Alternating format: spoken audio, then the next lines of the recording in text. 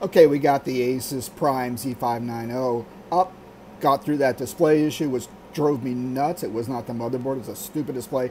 Anyway, we got this guy up. This right here is an old GTX 760 MSI. It's kind of shot, I get green bars on the screen, but I can still use it as an HDMI for my discrete graphics CPU. So if you have discrete graphics, you can still use the junked GPU. Mine works, and I'm actually able to get display out. All I have to do is go into display devices and device manager and go to the display adapters and disable the Nvidia card, the GTX 760, boom, and then I can use this, and here's what it looks like. The screen right there, and I go in here and it's disabled right there, and that's all I do. And I can use an old GPU just for getting this to run, and I'm doing CPU mining. There we go. And look, it's kind of a hodgepodge Frankenstein. That's it.